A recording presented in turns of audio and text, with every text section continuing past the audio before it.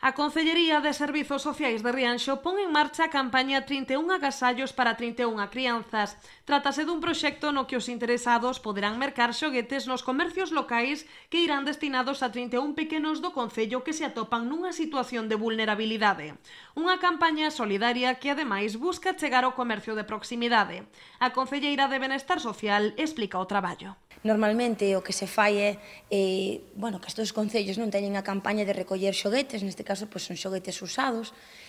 onde o que se fai é repartir ao resto das familias que teñan esa necesidade. Nós desde o concello este ano quixemos darlle unha volta a toda esta idea, é ver de facer unha campaña específica onde a xente poida mercar directamente nos comercios de Rianxo a necesidade que existe neste momento, que son 31 agasallos para 31 crianzas. Entón,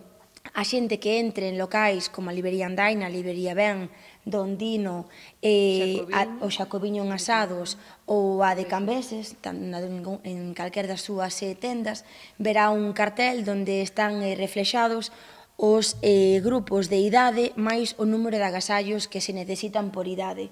É importante tamén para nós dentro de unha perspectiva transversal de xénero, de traballo, porque nos preguntaban se íamos a sinalar tamén o sexo, o xénero dos meniños a hora de que a xente podera mercar ese agasallo e dixémoslle que non, que os agasallos non teñen xénero, co cal, nin sexo, só teñen o desexo de que a xente bote unha man, non é tanto, pois, ver de agasallar un xoguete máis menos caro, senón que se xunten 31